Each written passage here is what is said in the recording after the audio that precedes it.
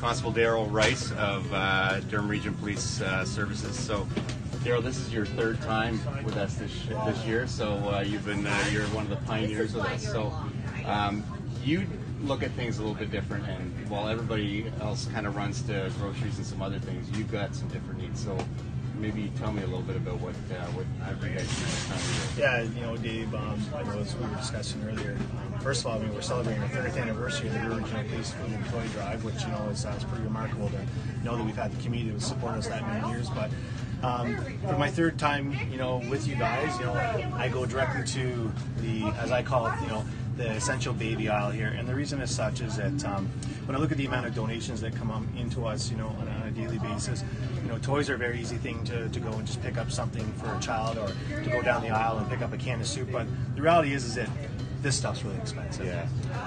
And you know, and I don't want to say every single year we start here, and at some point in time I get choked up because I see it firsthand going to the calls, you know, or going to make these deliveries. And if you don't have the financial, you know, background or ability to buy these things for your child, you know, you can just appreciate like where you're going to get it from. So that's where I go, because, you know, knowing that I have the support of you guys to say, hey, you know, you pick whatever you want, and we're going to take care of it.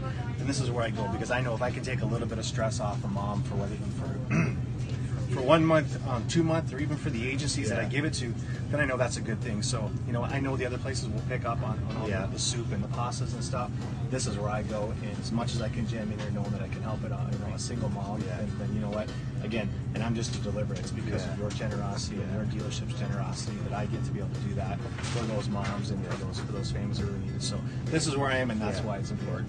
That's awesome. So you and I were talking for a minute before this. You guys, this is a really busy time for you, and a lot of the pickup depots and locations that you guys are at. So where can people find you in the next week or two? Yeah, actually, this weekend we've got a big weekend ahead of us. We're going to be at the Sobeys grocery store just at Wilson and Taunton from 10 until 2 on Saturday, doing a Stuff a Cruiser event.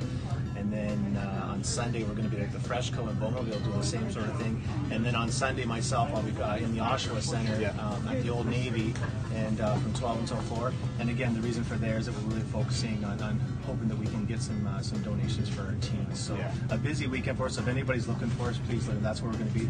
And, you know, otherwise, you know, again, if you have a donation you want to make, please, you know, just visit any one of our fire halls anywhere in the city of Oshawa, our police station, you know, and basically our fire station from Bowmanville all the way to Ajax. So again, like I said, we're getting close to that homeward stretch, and next week will be organized chaos. But again, I'm humbled again to be considered this year for our police service and for our charity. And again, I want to thank you very much for inviting me back. Our pleasure. Thanks so much for everything you do.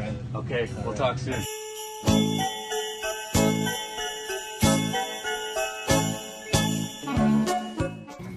Can you tell us a little bit about, you know, who you're reaching out to, what your needs are for the year, and how people can contribute? Sure. So we're on 707 Simcoe Street, and we're co-located with some other agencies.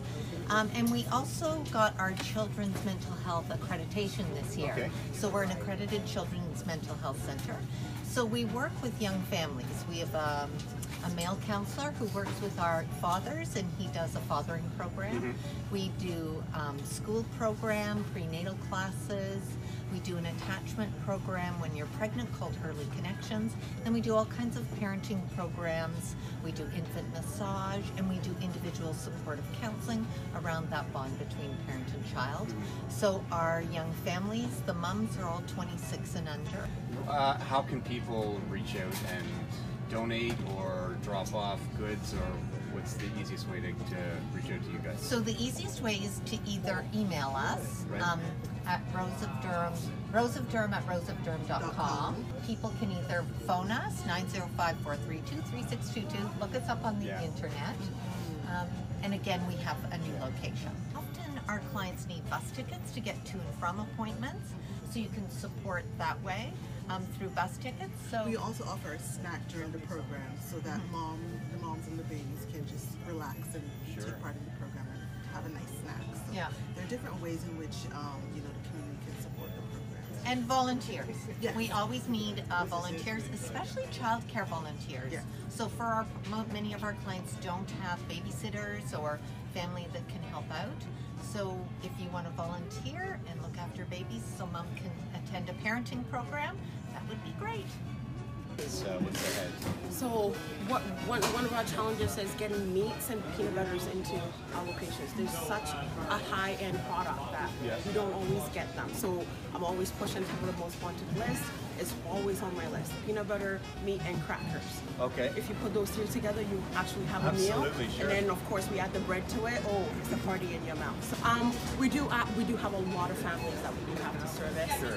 For Christmas this year, we're aiming at 1,000 families to service, and that goes from a large family of 7 to a family of 2 or a family of 4. So what's for that family? What's included in your hamper for that family? So we'll start with peanut butter, of course. Yeah. We do coffee. We do meats. We do rice. Craft dinner, juices. You name it, it's on that fruit can. So we make sure that they have a balanced diet. Yeah. So everything is in there. Christmas is a big time of year because there's so much going on, but this is a 365-day-a-year event, right? So, other than Christmas, which is big, what are your big needs for the year, and how can people reach out, donate, and contribute? So toilet paper, anything for hygiene products. Because a lot of people think because we're a food bank, we don't give out those kind of things. Sure. But that's a huge need. Those are the things that we take for granted, but we do get them. But that's what we push for when we're pushing outside of getting the food. So that's what we need: hygiene products, baby food, hygiene products. Because we also do have kids that also need to survive at least for 1 year, at least, right? So baby food, hygiene products. So thank you so much. Oh, it's our pleasure. Yes. Yes. So we are the only food hub in Durham region. So we support 63 different agencies throughout the region. Right. Geographically, we go from Ajax Pickering through to Bowmanville, north as far as Beaverton, Sunderland, Camden. And all of these resources, and they are food banks, they are shelters, they are school programs, they are community agencies, they all draw on our reserves. So our goal is to bring in as much food as we can, and when we say that, we want to access free food in the community. Sure. So this is food that is not fit for resale. Right. It is provided to us by manufacturers. It's provided to us by distribution centers in Durham region. So the idea is to access large quantities of food. We bring it into our warehouse, we sort it, we store it, we move it, and we get it out to these agencies. So an example would be I recently received a phone call. Somebody has 16 skids of tomato sauce to donate, which is phenomenal. But a food bank can't handle that quantity of food, so that's where the food hub comes in. So we'll bring it in, we'll deal with it. If we can get it in Durham region, distribute it there, that's great. If we can't, then we share with our neighbors who are in the adjacent communities. One of the reasons we wanted to do this is we wanted to get right in the grocery store and take people right into the sections where we're pulling stuff off the shelves and filling carts. This is kind of the stuff that you need. So for you guys this time of year, what are the biggest demands or the things that you need the most? Going after some luxury items today. Sure. That would include deodorant, shampoo, toothpaste, coffee, and canned meat, because we can never have a canned meat. The stores, we build them now. Come August, there will be big empty holes on our shelves where we are just going to be without the protein, the peanut butter, the canned meat, those kinds of things. Right. That's awesome. So how can people donate? How can they contribute? What's the easiest way to reach out to? Certainly, they can go on. We're always happy also to take cash donations. Okay. So they can go on to our website at feedthemeat.ca. Okay. And can link into our Canada Help site. They can do food drives. This time of year, we've got a ton of food drives going, but going into January, February, things slow down, and we need to continue to fill our shelves. We can always run third-party events trying to raise funds that donate funds back to us. Cash always goes a long way. Sure. $1, we could distribute $7 worth of food with that. Wow. So give us a call, tweet. We're on Twitter. We're on Facebook. Reach out to us and talk to us. Ask about how you can help as far as raising funds or raising food. Awesome. So tell us a little bit about what your needs are this time of year and how people can help out. Yeah, for sure. So you'll see that we are starting from the bottom and working our way up. We have a lot of dairy products, so milk and butter and margarine are always our biggest needs. We're always going out and having to purchase it because it is hard to donate milk just because it does have an expired date. But it's something that we need year round, all the time. So I was very happy when this came out. I was like, perfect we can do our milk run. Sure. Ontario Motor Sales can take care of that Excellent, for us. for sure. And then you'll see that we have a lot of meat as well. So this time, around this time of year, we always want, you know, ham, ground chicken, everything else. So people are thinking turkey kind of top of mind. But I always say kind of think outside of that too, because we have chicken breast here as well. So we're thinking that too. And then around this time of year, we also do a hamper for our patrons. So for the men and women that come into their kitchen, but the children that come into our kitchen too. So we do a kids' Christmas party. Right.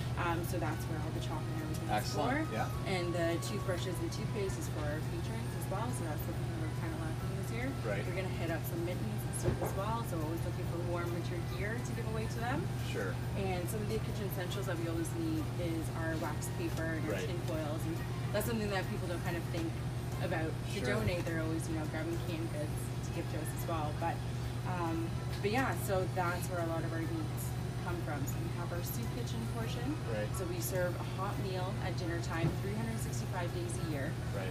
We don't close for New Year's or Christmas or anything like that because people need to have a place to go. And then on top of that, we also distribute food to organizations within the community.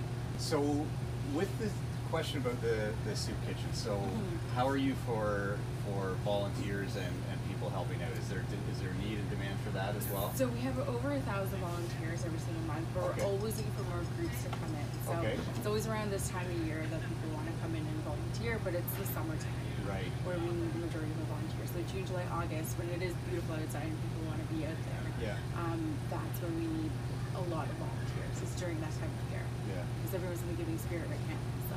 For sure. Kind of year over year outreach, are you finding, is it changing much? Is it going up, going down? How's it?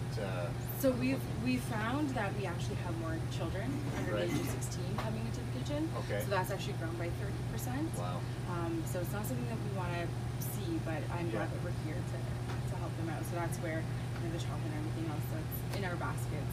We do the kids' Christmas party so that we can give them a toy, you know, something Christmas-like, so that they can take home with them. Okay. How can people contribute? Where can they go to donate? Can they volunteer their time or just to drop off food? So you can go to dermoutlook.com if you want to come in and volunteer. We ask that you fill out a volunteer application beforehand. We'll give you a call. We'll let you know what our times are, what we have available. As far as donations go, we always need everything under the sun. Our website and our Facebook page, which is Durham Outlook. You'll find our needs list listed on there. So every month we pretty much post kind of what we're looking for, what we're short of, and you can always go on there and take a look to donate. But whatever you've got, we'll always take as well. Absolutely.